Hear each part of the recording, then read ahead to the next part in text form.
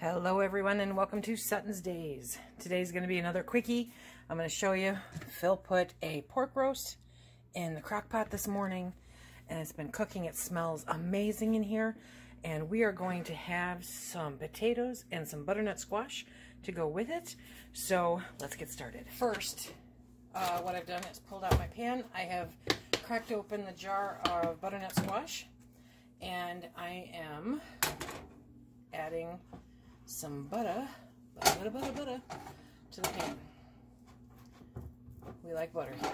Okay, so we're going to let that butter get nice and warm. And then we have Swerve. I'll put a link in the description box below. This is a sugar replacement. Okay, it's non-GMO, 0 calories, natural, tastes, bakes, and measures like brown sugar. And it only has 4 carbs per teaspoon. So what I'm going to do is I'm going to add 2 teaspoons to this butter once it gets melted down. And then we are going to put the butternut squash in here. Okay, so we've got the butter melting. We're going to pull out 2 tablespoons. It looks just like brown sugar, or 2 teaspoons. Do I have the right one? Let's find out. This is a half a teaspoon, so I need, well, that's a lot now, isn't it? Well, we'll do it. Because I think it'll taste good. This is a half a teaspoon. So we're going to take this, mix it in with the butter, just like you would brown sugar. So if you don't want to use this and you want to use brown sugar, you can go ahead and do that. We're cutting carbs where we can. Okay.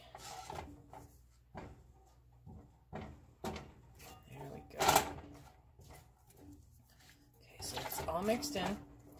Now we're going to take that butternut squash. Come on, there we go. Cranberries.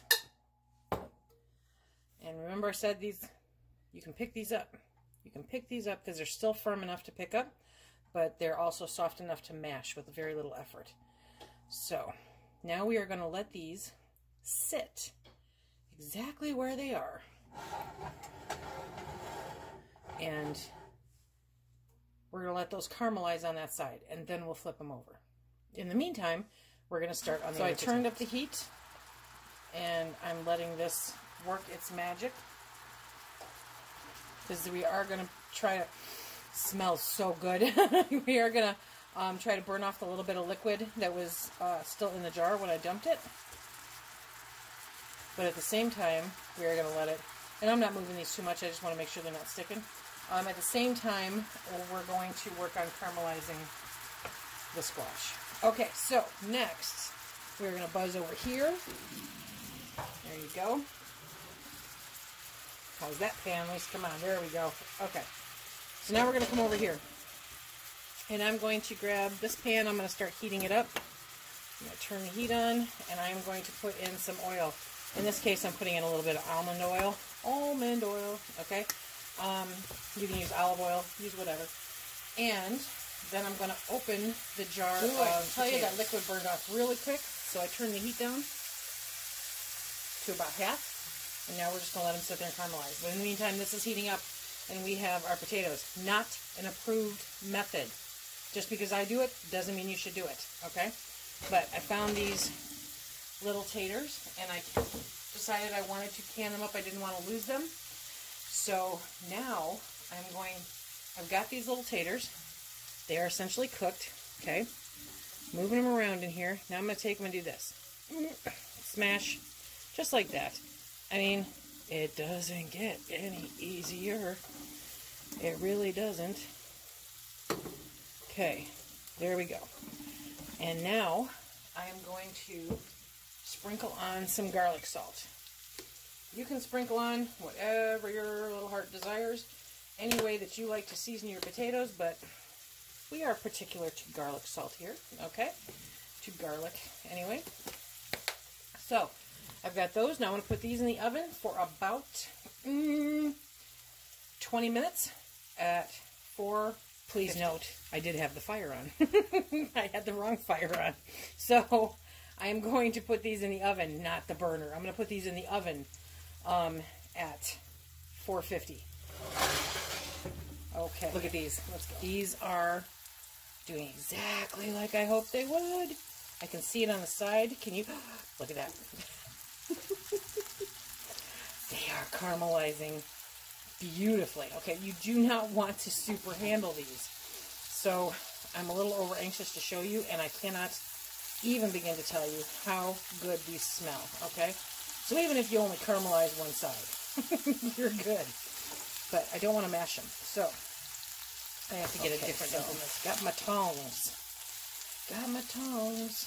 And, oh, you guys, look at that. Is that even focusing? I have no idea. Okay, just so very good. Okay, so we're going to get these so at least two sides have some caramelization on them. Come on. There we go. Oh, telling you. Sometimes I even amaze myself. Okay. Now we're going to let these sit. We really, really are. While the potatoes are heating up in the oven. And we're going to start getting ready to plate this up. So we've had these in the oven for about 15 minutes. On 450. So that turned out, look how nice and crunchy, crunchy, crunchy. And look at these beauties. Oh my gosh. I'm going to get this plated up and we'll be right back. Have it. We have a beautiful pork loin fresh out of the crock pot, some caramelized butternut squash, and some smashed Yukon Gold potatoes that are roasted in the oven. Look at that. I mean, seriously. Oh my gosh, look at that. Just awesome. So, just another example of what you can do with your home canned foods. I hope that this is helpful. I hope that you enjoy it. We're going to enjoy dinner. Until next time, remember, if you like what we do here, please hit that like, subscribe, and share. Check us out on Instagram, Facebook, and most of all, be safe.